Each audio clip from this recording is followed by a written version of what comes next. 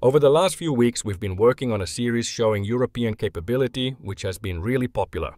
We started with tanks, GPS, guided rocket launchers and fighter jets, and we then followed up with IFVs, APCs, and air defense. And while I promised you guys that I'd do naval capability this week, I'm going to have to disappoint the lovers of seamen until next week. Today, our focus shifts to a rapidly evolving part of modern warfare: drones, anti-drone technology, electronic warfare, and satellite capability. We will explore the cutting-edge technology behind European fixed-wing and FPV drone systems, and the state-of-the-art countermeasures being developed to neutralize these emerging threats, which has essentially become the main capability on both sides in Ukraine. I'm Tuomas, a retired officer in the Finnish Defense Forces, and today we'll look at how Europe pushes the boundaries of unmanned aerial technology while simultaneously building a robust defense against the same. We're going to start with looking at some of the most combat-proven and effective platforms of fixed-wing surveillance drones from their reputation in Ukraine. European manufacturers have taken significant strides in developing fixed-wing drones that redefine endurance and versatility on the modern battlefield. While some might have wanted me to jump straight to the Eurodrone program here, I'm not going to focus too heavily on platforms that are in the development phase. Drone production has one important asset which many other defense equipment categories lack: low initial cost. This fact means that there's credible and often better alternatives to effective drones delivered from the large companies around Europe. Take this Slovenian-made C-Astral drone in example. Our contacts in the Ukrainian armed forces always bring up this drone when we discuss this aspect of warfare with them, mainly because of its extreme endurance, low initial cost and loitering capability. It was secretly delivered to Ukraine via many European allies early in the war and has served Ukraine incredibly well since then.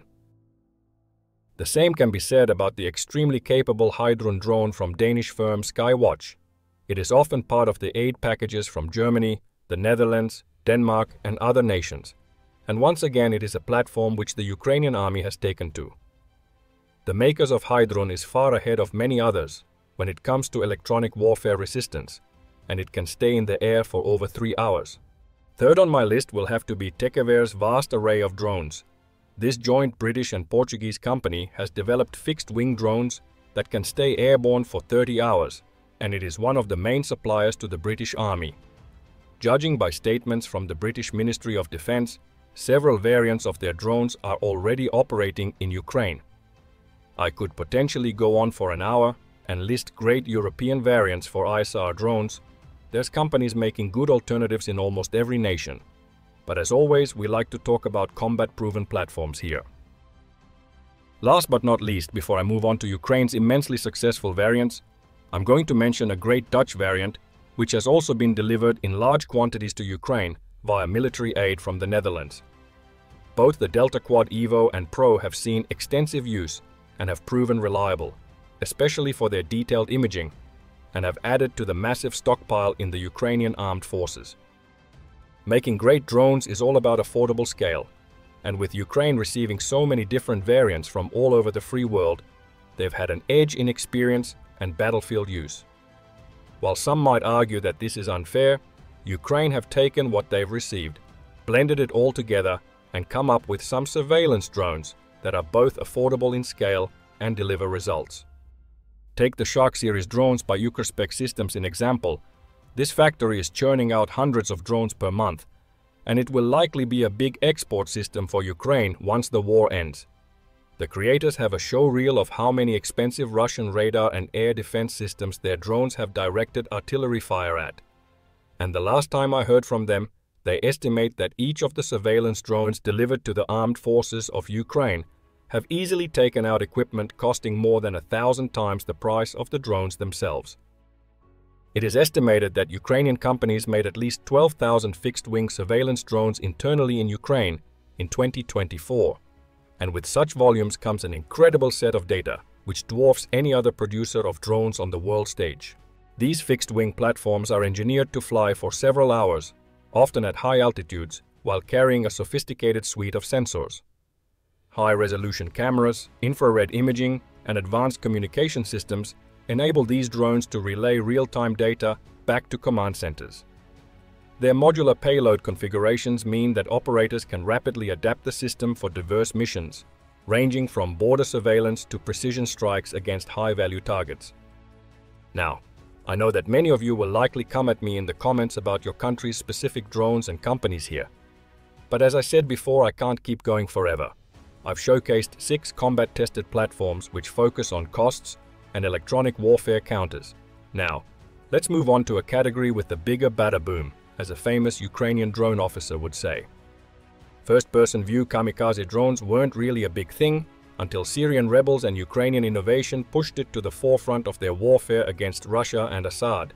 And since its inception, it's likely become the #1 tool in Ukraine's defense locker. Estimates suggest that Ukraine expends at least 200,000 FPV drones per month in the Pokrovsk sector alone, and Ukraine is now using these drones in ways no one really thought possible. First, let's start with a personal favorite of mine, the Sphak, a drone that's been developed by Lithuanian company RSA Europe. This drone is at the absolute forefront of non-Ukrainian designs and offers both fiber optic and normal signal-controlled FPVs that they can scale up to large quantities. It relies on 3D printing, and production can be dispersed to smaller workshops in case of conflict. Again, as with the last video, I risk getting thrown out of Finland for saying this, but the second on my list here will have to be Finnish. The Steel Eagle drone, developed in Finland and tested in Ukraine, is delivering the goods against superior troop numbers. It's essentially a fragmentation mine that scatters splinters in an area of 50 meters wide, mounted on top of an FPV drone. Ukraine has been utilizing this against so-called meat assaults for the last 6 months, and the company is working on mass production as we speak.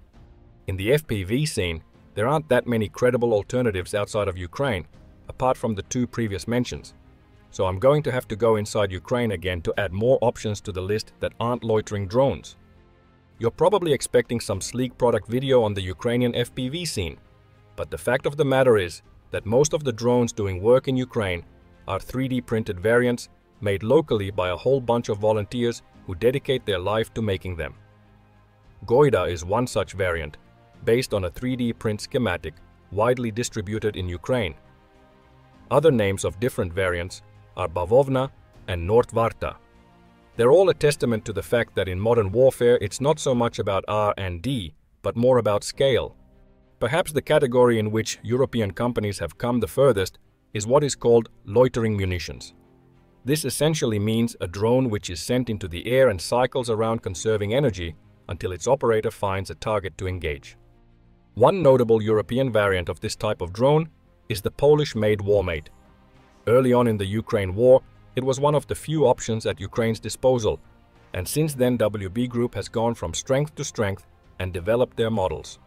Ukraine has utilized this drone to perfection, and word in their drone operator units is that it is one of the go-to kamikaze variants to throw against Russian anti-air capability, radar and expensive equipment due to its relatively sleek, agile design. In this clip, for instance, a Warmate takes out a radar system for the S-400 anti-air system worth a staggering 5.5 million euros. That is a good return on the roughly 25,000 euro cost of the Warmate. Secondly, French-German KNDS has also made a very capable variant called Colibri, which has been present and effective in Ukraine since around April of 2024. The Colibri is made from polystyrene, which makes it extremely lightweight and cheap to make, giving it extended range and room for a larger warhead. Furthermore, there are many other very promising loitering models currently being developed right across Europe. British Overwatch has just released their Pholos drone, Rheinmetall is producing the Hero, and many others are joining the race.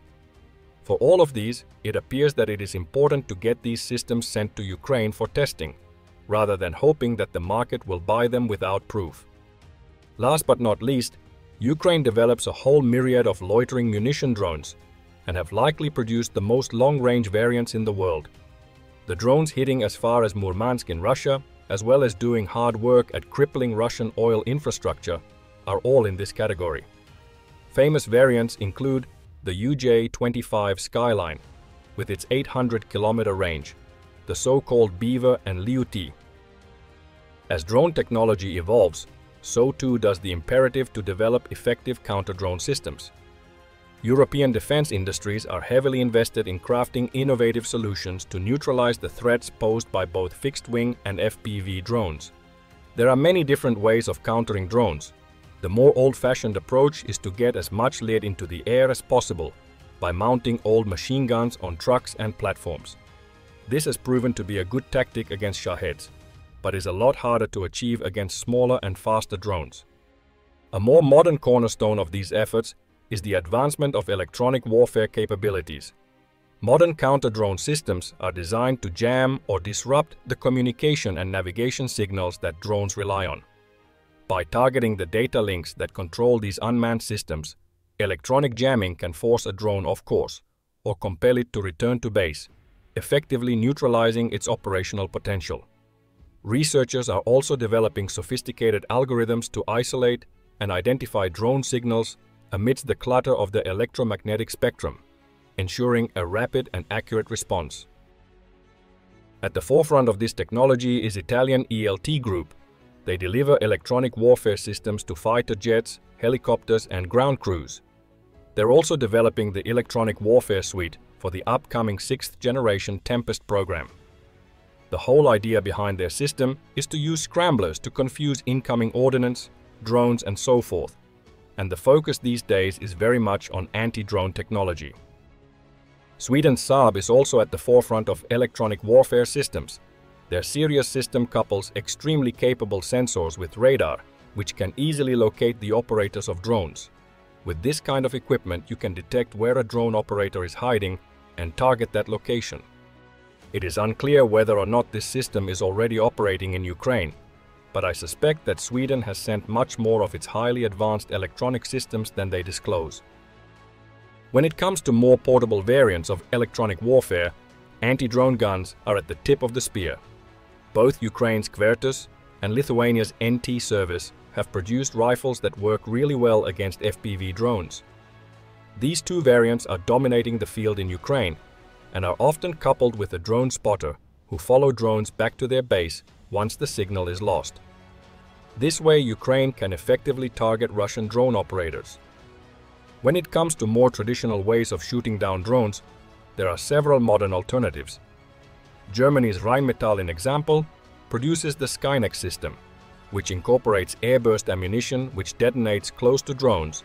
These turrets can be mounted on trucks or placed strategically around the battlefield, and they operate in conjunction with one another. Similarly, Britain and Sweden's BAE systems have rejuvenated the old Bofors anti-air gun and evolved it into a similar system to that seen from Rheinmetall.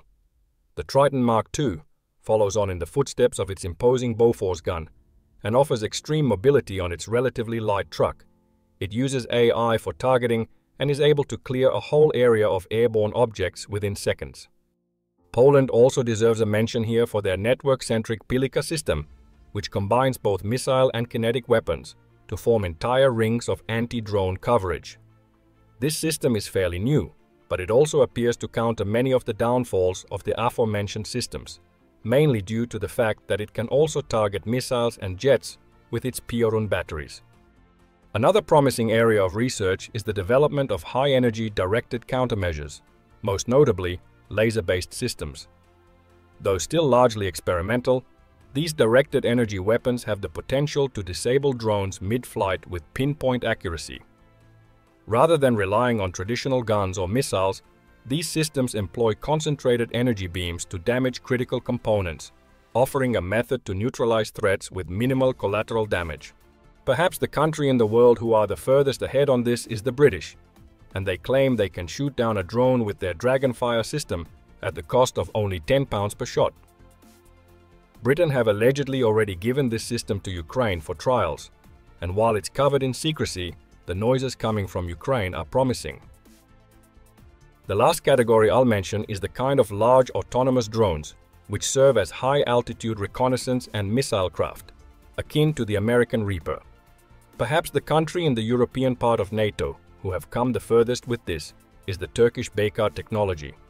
You may remember those videos from early on in the Ukraine war, where the TB2 was taking apart Russian convoy after Russian convoy, However, there's also other European projects focusing on this kind of drone. Furthest along is another drone from Bayraktar, namely Kızılelma, which Turkey has developed alongside Ukraine. It is shaped like a jet and is faster, stealthier and deadlier than Bayraktar's previous drones. Turkey has developed into a drone powerhouse, mainly due to being embargoed by the US, and shows to everyone else in Europe what is possible if you have to focus on your own product.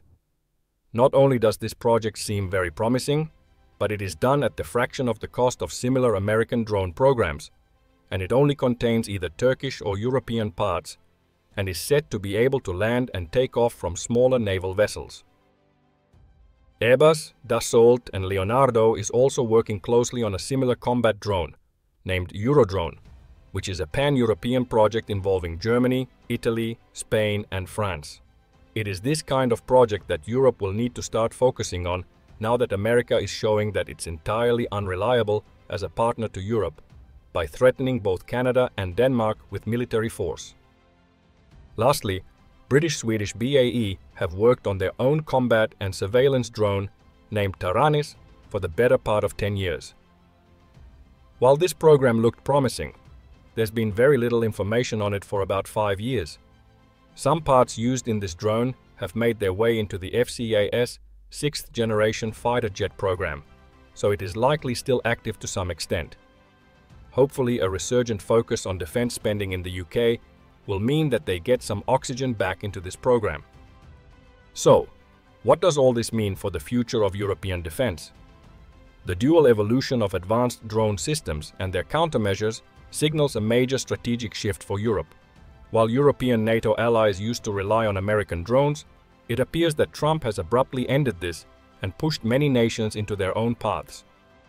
As with other European weapons programs, I think it's time for more of these nations to start working together, as we really do not need 20 different models of surveillance and FPV drones.